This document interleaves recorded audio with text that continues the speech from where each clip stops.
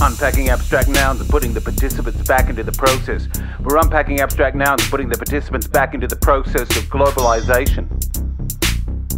That's a rabbit hole because there's no universally agreed definition of globalisation.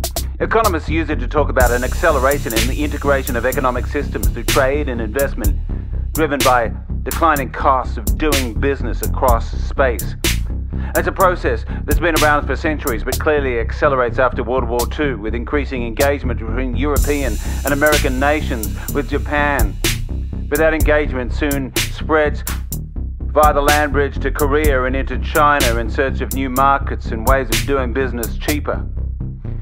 So globalization is not a thing, it's a process, and we can unpack that process by putting the participants back into the process, by asking who's doing what and how those participants affect each other through chains of cause and effect, like the effect of the relocation and the integration of production to reduce the cost of production, especially labor, like your Apple iPhone, designed in California, assembled in China, but assembled from parts possibly sourced from Thailand, South Korea, Malaysia, Singapore, the Philippines and the Czech Republic. Or your Samsung phone that's produced in-house, but that house keeps moving from Korea to China to Vietnam to India. And that relocation, of course, has effects on the national economic systems involved in production, but it also means changes in distribution since commodities and capital and even labor are also moving, and subsequent growth in those new locations means new markets for people with money to spend, which equals demand. So globalization is a process in which, with an increasing number of participants, producers, consumers, investors, national economic systems and global markets, trade routes and supply chains.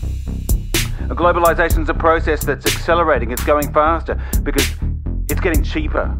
And it's getting cheaper because of factors like technology, rapid improvements in international transport and communication, and the lowering of barriers to trade, and investment negotiated through free trade agreements between sovereign nations.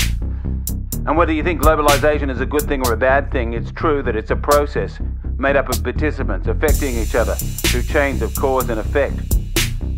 So we're just unpacking abstract nouns and putting the participants back into the process. Unpacking abstract nouns and putting the participants back into the process.